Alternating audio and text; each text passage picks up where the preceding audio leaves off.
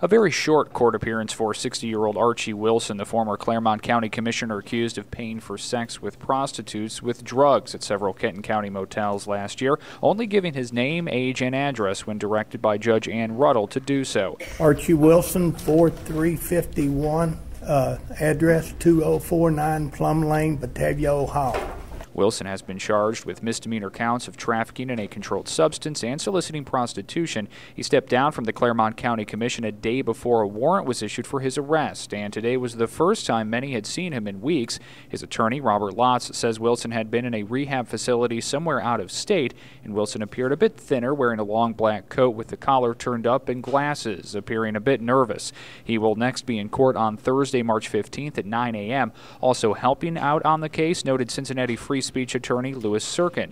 Wilson remains free, and there was no talk of bond at today's hearing. In Covington, Brant Schultz, News Radio 700 WLW.